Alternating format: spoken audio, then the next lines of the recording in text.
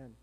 A very famous movie with a very famous actor said probably one of the greatest lines in cinematic history. And so in this scene, this very famous actor barges in to the living room, seemingly with nothing left to give. And I don't know what it is about this line that seemed to have struck a chord with our culture and with people. But this very famous actor goes in and seemingly had lost everything. And so he looks across the room at the woman who he seemingly had driven away because of his selfishness and said this: "You complete me. You complete me." Now, as insignificant as that line may have been, it has been the battle cry for our culture. And not just ours, but for a time. As long as we've been sinful, that has been the cry, that something completes us. We are incomplete apart from anything. And that you complete me, that you could be anything. That you could be family, that you could be business, that you could be sports. So one thing I want to challenge all of us here is to ask ourselves, what is it or who is it that completes you? What is it or who is it that makes you whole? What is it or who is it that makes you complete? What is it or who is it that gives you joy, that gives you purpose, that satisfies you? You know, it's been widely agreed upon that one of the most prominent industries in the world, one that has been dubbed recession-proof, one that is an $11 billion a year business, the self-help industry, actually states quite the opposite. Prominent self-help gurus state this, that it isn't anything or anyone that completes you or gives you purpose or gives you direction or gives you satisfaction. It's not really in anything or anyone. The only one that can make you complete and give you satisfaction is you. You're the only one that could do that. And so people are willing to pay billions of dollars for this so-called advice that all it does is tickle your ears. And right alongside it, right when this industry is booming year over year, you know what else is increasing? Is the rates of depression is increasing right alongside it. And we ask why? Why are the rates of depression and dissatisfaction so proportionate to the rise and prominence of this self-help industry? Well, maybe it's because the Bible tells us that our hearts are desperately wicked. No one can understand it. Maybe it's because the Bible tells us that none of us are righteous. No, not one. The Bible tells us that apart from Christ, we are children of wrath, that we are disobedient, we are hostile in mind. Not hostile as in we're in the background. Hostile as in we're actively disengaged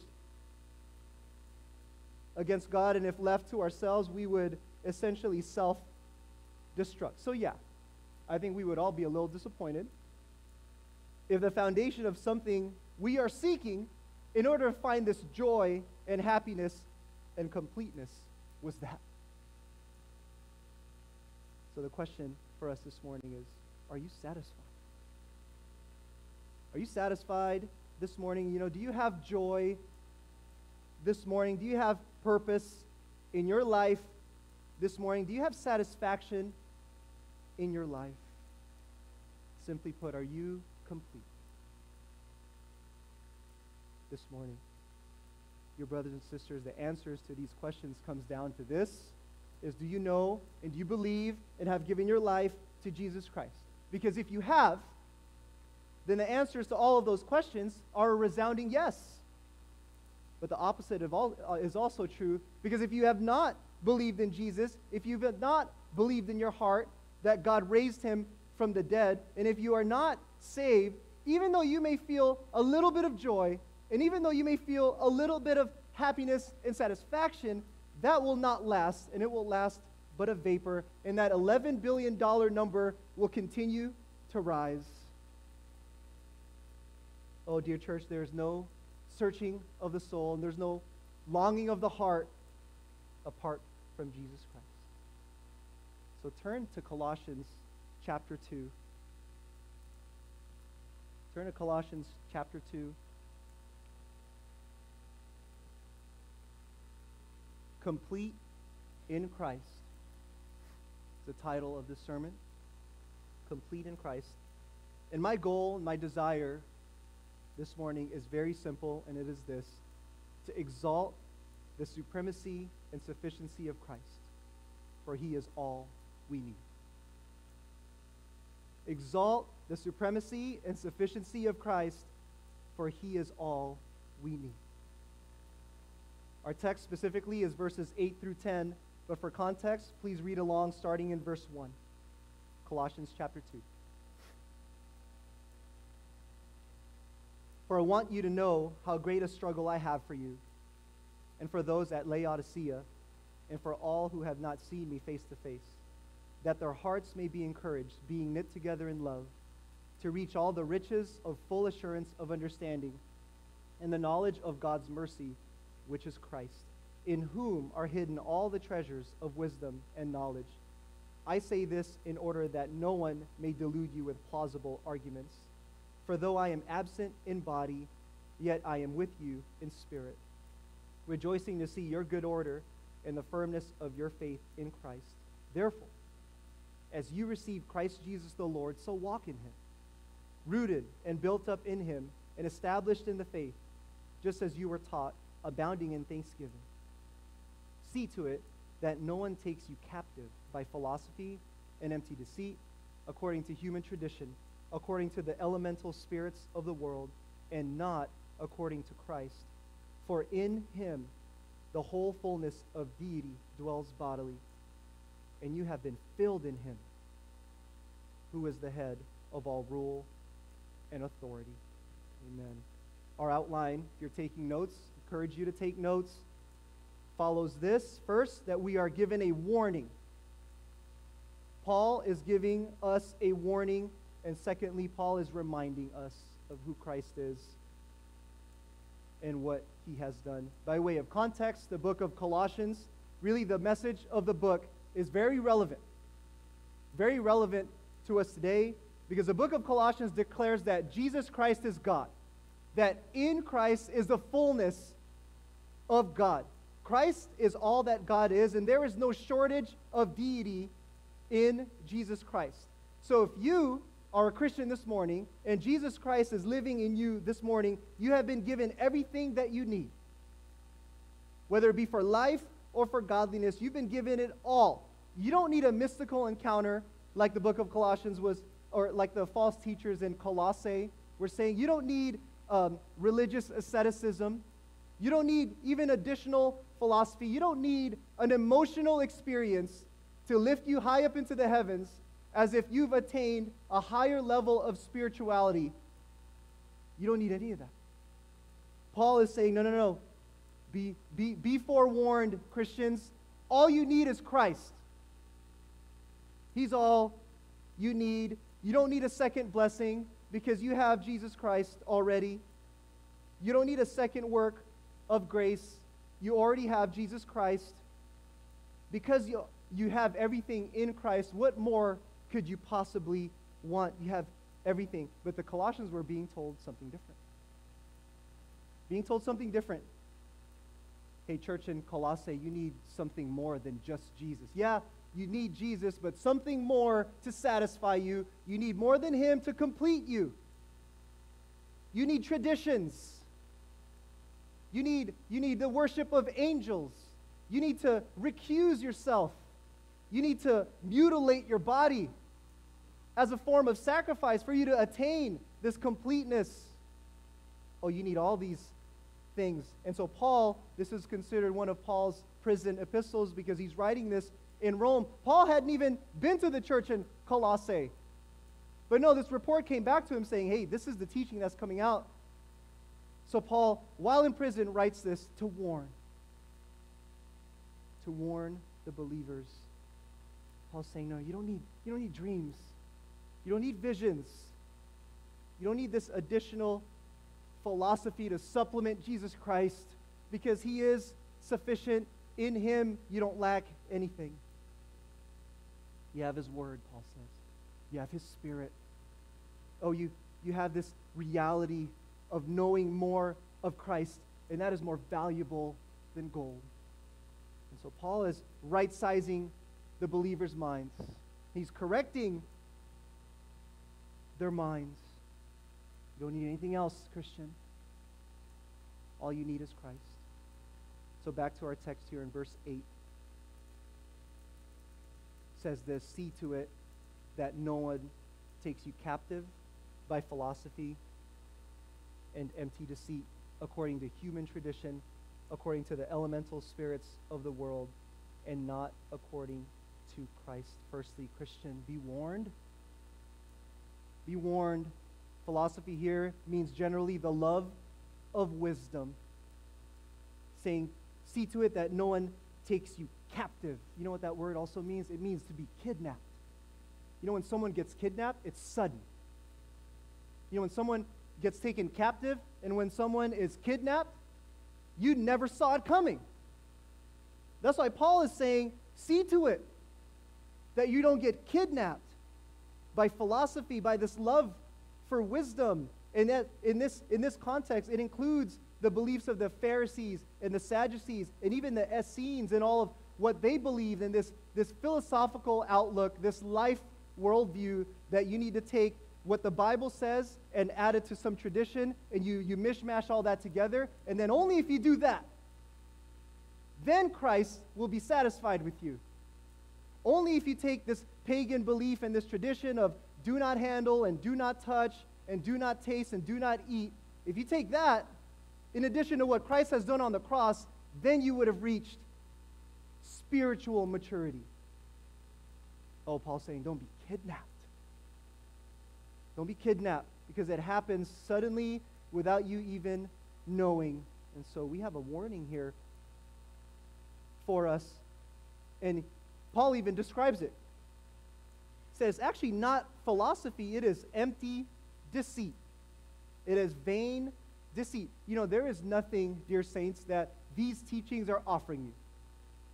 There's nothing that this offers you. Matter of fact, the word there, when you break that out, that empty deceit, it actually means fraud. It's a fraud. Or it's a trick. Someone played a trick on you.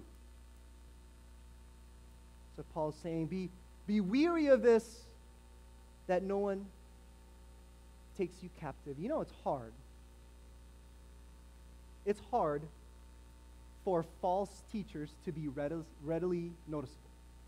Right? Because in verse 23, if you go a little bit further in chapter 2, verse 23 says this.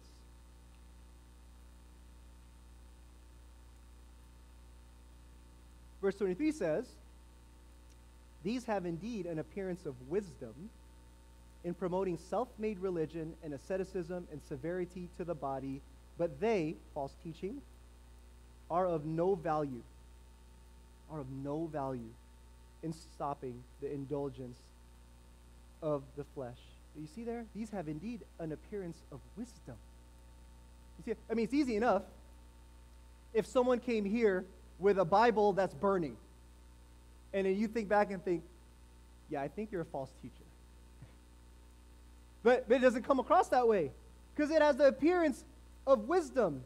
Galatians chapter 5 says, a little leaven leavens the whole lump, so it won't be readily noticeable, dear church. No, false teachers have these smooth words. It's partial truth mixed with other things that sound so nice. If you just turn on the TV, you think about all of these prosperity preachers. They have a kindness to them, don't they? You know, if you just kind of watch, they have a kindness to them. Even how they, whether it's choreographed or not, even how they smile. They're just so aloof. Not a hair misplaced. Oh, they're smooth. They don't stutter. Oh, but when you truly listen, Paul is saying it's just empty philosophy. It's of no value. It's of no value. And Paul says in the remaining verse 8 that all false teaching, I should say, will take on this particular characteristic that ties them all together, that it is not according to Christ. Whether it's according to tradition, that you have to do this. Christian, you have to do this tradition in order to attain satisfaction in Jesus Christ. Christian, you have to do this, fill in the blank. Christian, you are guilted now into some begrudging type of submission, that if you don't do these outward traditions, then you won't attain a right standing with God. Is it according to tradition? And what's unfortunate is we get plenty of religious teaching that puts tradition above even our Lord Jesus Christ. Oh, you see, that's why our Lord is after the heart. See, the Lord isn't after what's on the outside. No, he's after the heart. That's why when any of you, when you put your faith in Christ and when you bowed the knee, it was your heart that Christ transformed. It was your heart from the inside out. It was your heart that that was stone, and he gave it a heart of flesh, which is why your outlook on life is different. Yeah, you may still struggle, you may still sin, and that growth can seem like it's stagnant, but no, a true Christian will be always changed. Oh, a true Christian will change because their heart is new. They've been created anew. Their heart has been purified, so the faculties now are different. Their sensitivities now are different. Never seen the world like this before, and this renewed mind now is able to detect teaching that is taking away from the sufficiency of Jesus Christ. Paul also says there, the elemental spirits of the world. Some of your translations may say elementary principles. Elementary principles of the world. You know, false teaching should sound very basic to you. Should sound very basic. Not deep, not very, it's teaching that is very shallow. You know what elementary principles mean in this context? It means ABCs. It means ABCs, not the writing of it, but the sounding of it. Essentially what it means is baby talk. You ever had a baby talk to you? However cute they are, you don't understand a word they say. It's a bunch of mumbo jumbo, but they're so cute. But they're talking to you, and I have a 2-year-old now who's talking. And in a lighter way, I'm taken captive. You know, she says these things. I have no clue what she's saying, but all of a sudden I find myself grabbing a chocolate and just giving it to her. She's taking me captive. But that's what it should sound like. When you hear teaching that is not according to Christ, it should sound like baby talk. I don't understand that. What is he saying? Paul's saying that's what it sounds like. Can't understand it. It's elementary. It's very shallow. It's not very deep. And it's not according to Christ. And you know that implies something. It implies that you know the teachings of Christ. It implies that you know who Christ is. And our Lord asked the Apostle Peter, do you know who I am, or who do you say that I am? What did Peter say? You are the Christ. You are the Son of the living God. Is that you this morning? Can you say that? Like, can you say that and mean it because you live it? That you are the Christ, the Son of the living God. You know, it implies that you know the teachings about Christ. You know what else it implies? Is that you read of him. You know what it implies? That you don't forsake the fellowship. You don't forsake coming together, worshiping corporately. It implies that you are living for him. It implies that you're pursuing holiness. Otherwise, how would you be able to tell the difference? How? Is one day a week where you hear the word of God, is that enough? Because these elementary principles of the world doesn't work one day a week. And so Paul's saying, don't be kidnapped, Christian. Oh, you have to stay on guard. A recent nationwide article from last month outlined and highlighted a particular church in Omaha, Nebraska. And this single church, with a financial backing of $65 million, has combined Judaism, Christianity, and Islam under one congregation. This is called the Tri-Faith Initiative. Tri-Faith Initiative. You know, it wasn't just Christianity and Islam, which is where we got Chrislam. Now you add one more. And surely it won't stop at Tri-Faith Initiative. I'm sure it'll be the Quad Faith Initiative, and so on and so forth. But this particular Tri-Faith Initiative, one of the leaders stated this: we didn't create this to tolerate each other. We are doing this for the betterment of humanity. Now, how can you argue with that? So if you were to speak against the betterment of humanity, you see how it comes across so wise. But what is happening here is that Jesus Christ has been merged with teachings that minimize him. Jesus Christ has been clumped together as if he's just but one of the options. He's just one of the options. He's been lumped in with religious traditions and faiths that question his very deity.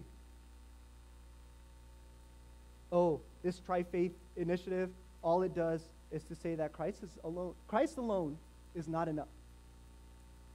Christ alone is not enough, but it is masked behind this purpose of bettering humanity. So don't you dare speak against such a wonderful vision, such a wonderful goal. Oh, it appears to be wise, but it is of no value. No value. See to it, brothers and sisters, that you are not taken captive. Not taken captive. So Paul first warns us in verse 8. Now in verses 9 and 10, he reminds us of who Christ is and what he has done. Verse 9 says, for in him the whole fullness of deity dwells bodily. You know, in this context, he means Christ, that in Christ are found not just the attributes of God, in Christ are not just the works of God, but in Christ what you find is the very essence of God. That's what you find in the fullness of deity that dwells in him in bodily form. He just doesn't look like God. No, he is God. He's the second person of the Trinity in the flesh. He just doesn't do the work of God. His essence exudes that he is God. There's nothing ungodlike. Nothing ungodlike about Jesus Christ. That's what the Apostle Paul says. And so any teaching about Christ which says anything less than that is not according to the Scriptures. In him, he says, all the fullness of the deity dwells in bodily form. So even when other teachers compliment Jesus Christ by saying he's a great prophet, oh, they don't honor him. Oh, even when teachers compliment Jesus Christ, oh, he was a great teacher, oh, they don't honor him because he's not just a great prophet or just a great teacher, the great king. Oh, no, he's the Son of God. Oh, he is God in the flesh because the fullness of deity dwells in him. And Paul reminds us of this truth. He reminds us of this because if you are convinced of that truth, if you are convinced that Jesus Christ is God, then why would you need to go anywhere else to experience life and to experience salvation? Why would you need to go anywhere else to experience victory in this world? And why would you need to go to anyone else or anywhere else to experience true freedom that only Jesus Christ can give? He's it. And you know, the only reason we can have such a confidence, such an eternal confidence in Christ is because of the work that he has done. It is nothing of what we have done at all. All we have offered are filthy rags. It's everything of what Christ has done. Because when Christ became man, when Christ took on the form of man and came down and didn't count equality with God a thing to be grasped, but humbled himself to the point of death, even death on a cross, Christ became the perfect mediator between God and man. He had a divine will, and he also had a human will. And Hebrews 4, chapter 4, verses 14 through 16 tells us this, which is why we can have confidence that he is supreme and that he's all-sufficient, because it says this: since then we have a great high priest who has passed through the heavens, Jesus, the Son of God. Let us hold fast our confession, for we do not have a high priest who is unable to sympathize with our weakness, but one who in every respect has been tempted as we are, yet without sin. Let us then with confidence draw near to the throne of grace, that we may receive mercy and find grace to help in time of need. You know, there's a reason. You ever thought about this? There's a reason why Jesus just didn't come down as a fully grown human being, quickly died on the cross, and go back and ascend to heaven. You ever think about that? There's a reason why he came as a baby and grew up, because he can experience everything you have experienced. Oh, Jesus lived this life that we could not live, and he died the death that we deserved to die. Adam was our first representative, and he fell into sin, and that lineage of sin now taints humanity and has infected all of us. And we were created, dear church, we were created for God's glory. But rather than glorifying God, sinful man, we took matters into our own hands. We took matters into our own hands, and we begun to glorify not only ourselves, but we started to seek anything and everything for this satisfaction. We even elevated knowledge and traditions and philosophies above God, because we thought that we can find joy and satisfaction and completeness in all these things. Oh, our first representative in Adam disobeyed God. Oh, but not our second one. Oh, you can have confidence in Christ. Why? Because he became the obedient representative. He became the pure substitute. Christ became the propitiation. Christ became this payment required to fully satisfy God's wrath against sin. And do you know what Christ's obedience led him to? It's an interesting study within the Gospels as you read about, we talk a lot about being obedient, and walking in the Spirit and growing and being sanctified. When we step back and think about Jesus Christ, you know what his obedience, him being obedient to the Father, led him to? His obedience led him to hunger. Led him to hunger. His being obedient to God, him desiring to glorify God above all else, led him to be rejected. You know that?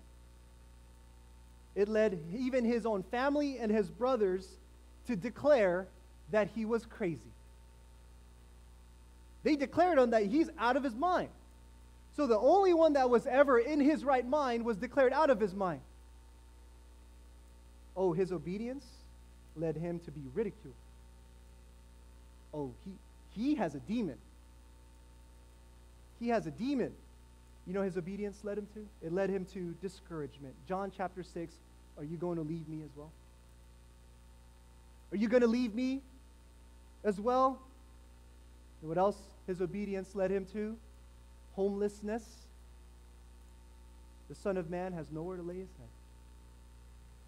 Oh yeah, it talks of extreme. But see, there's no other way with Jesus Christ. He either is or he isn't in your life.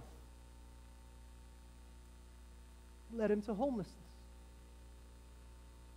You know what else his obedience led him to? Betrayal. it led him to be betrayed, and his obedience led him to a place called Gethsemane. And Jesus prays on the Mount of Olives saying this, Father, if you are willing,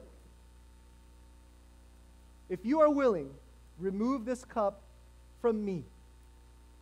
Nevertheless, not my will, but yours be done. Oh, false teachers love that line. They love that verse because they say, see, Jesus didn't want to do it. Jesus Christ didn't want to die for you because he said, if you're willing, remove this cup from me. See, he didn't want to do it. He had doubts. Your God has doubts. I would say no. It's actually quite the opposite. Because this, Jesus saying, remove this cup from me, you know what it proves? It proves for us that Jesus was actually fully man.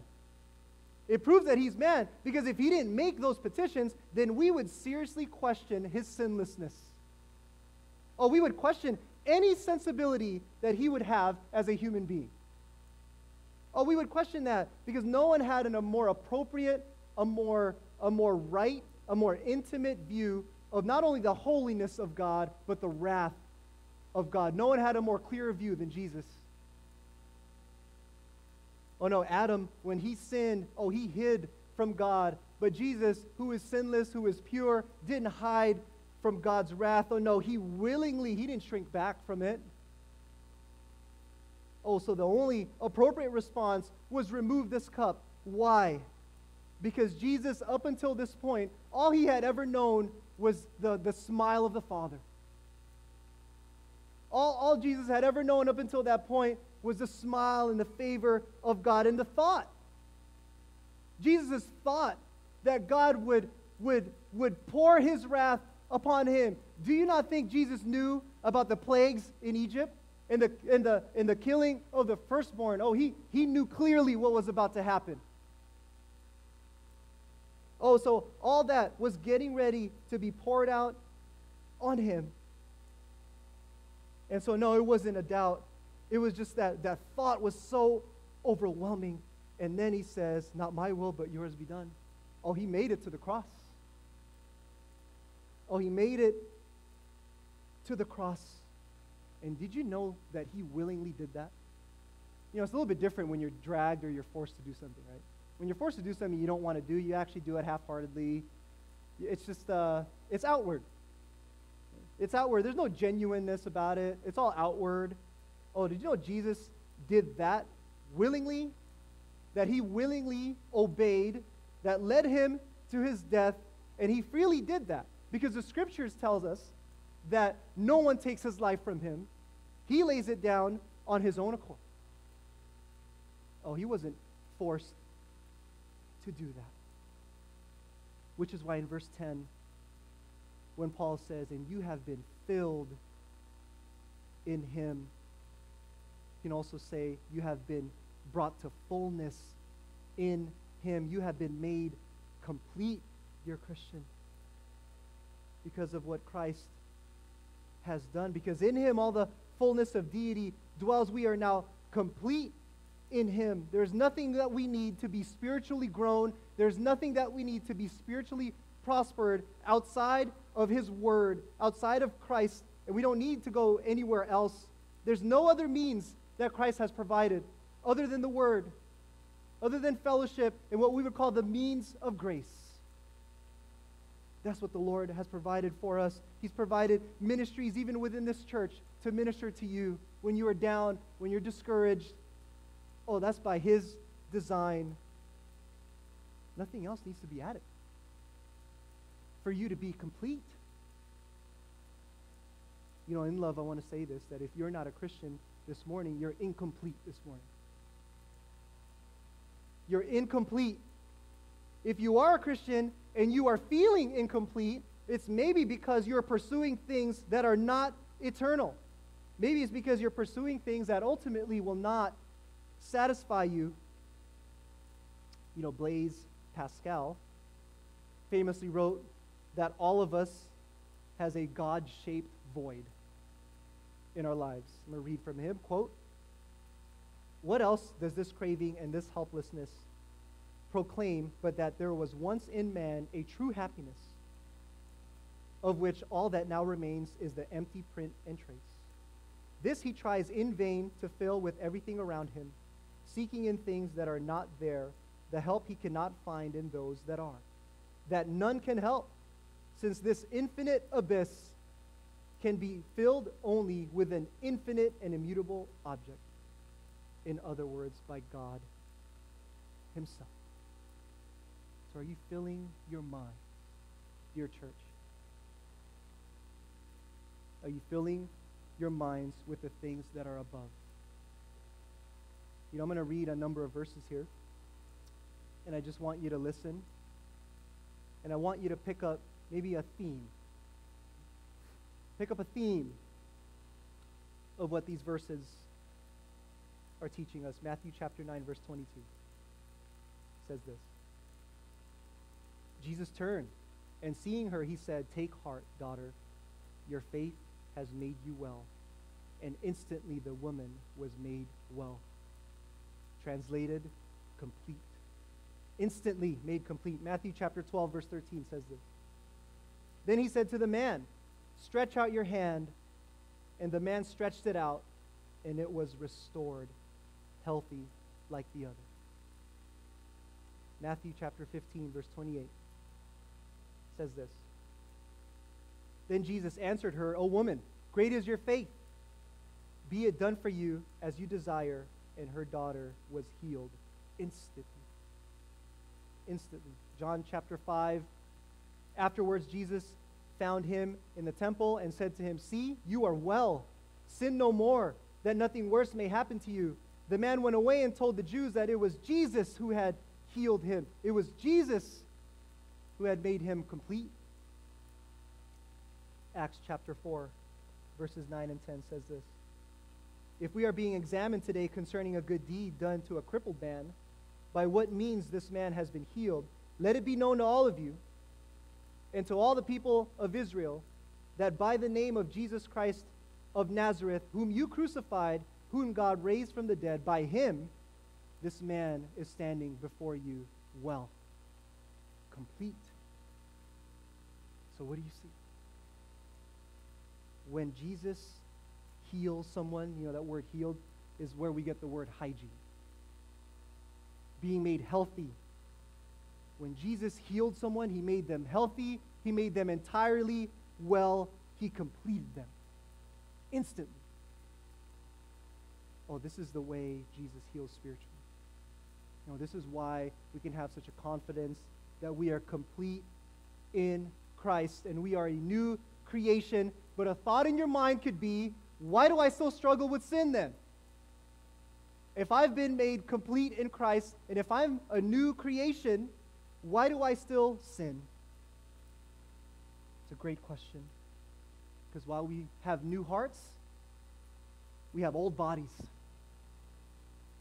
While we have new hearts, we have old bodies. But take heart, dear saints, Christ has defeated death. And if we know that only in him we are complete, then we can run to him because he's the author and perfecter of our faith. He says in 1 John that if we confess our sins, he is faithful and just to forgive us of our sins. And be encouraged, dear church, that Christ has already triumphed. Christ has already disarmed the rulers and authorities. John chapter 1, verse 16 says, from his fullness, not ours, but his, we have all received grace upon grace. So in Christ, and only in Christ, we have been made full. When Christ hung on that cross, and he said those words, "It is finished." Oh, he meant it. Oh, it is finished, Christ says. It is complete. Nothing more needs to happen. We're done. Trust in me. I'm sufficient for you. Do you know Christ this morning? Do you know Jesus this morning? And not a knowing for knowledge's sake, because the scriptures tell us even the demons and the devil knows Jesus. Even they know Jesus.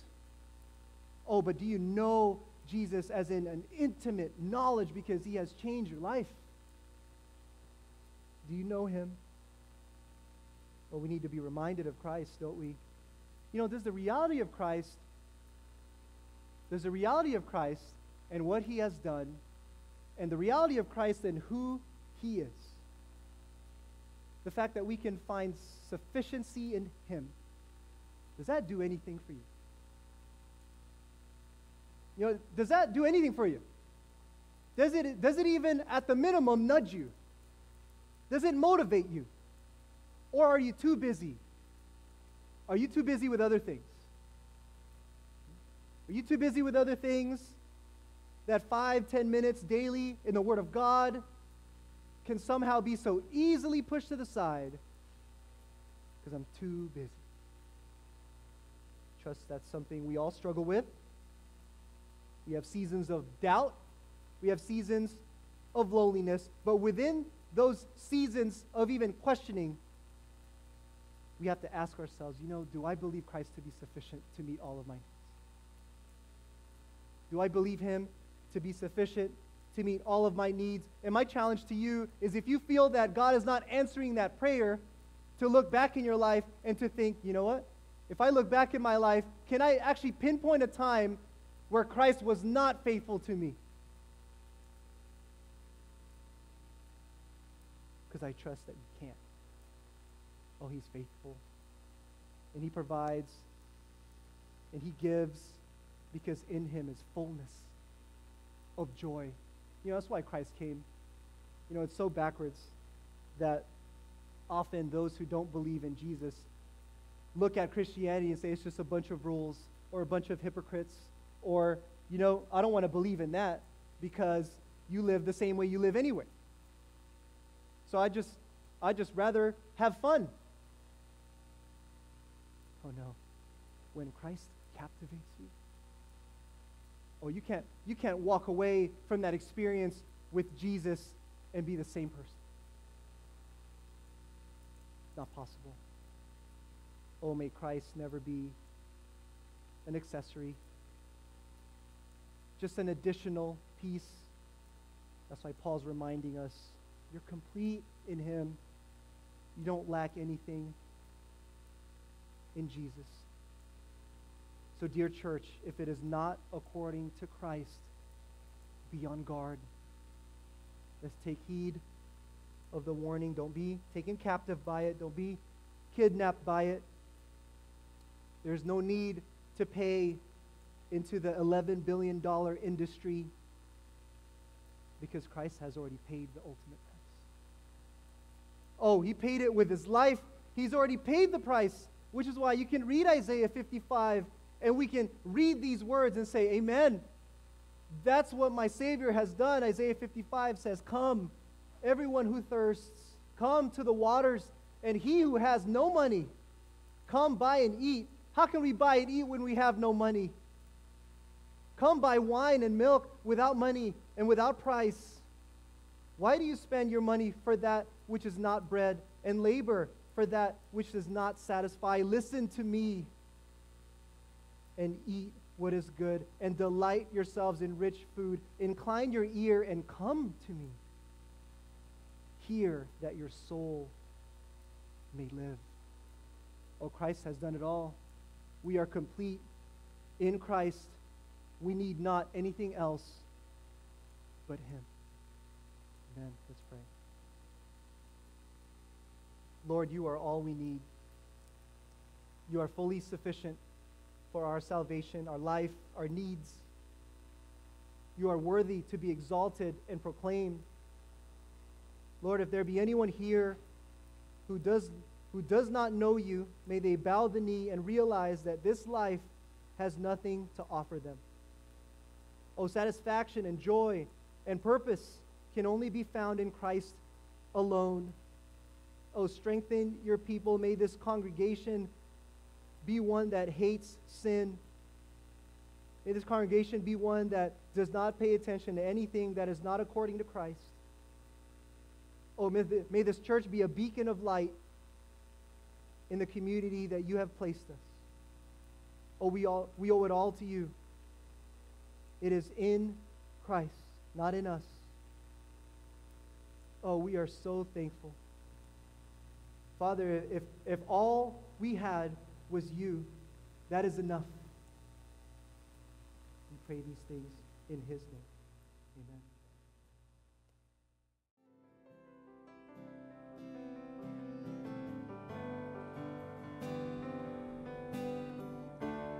Amen.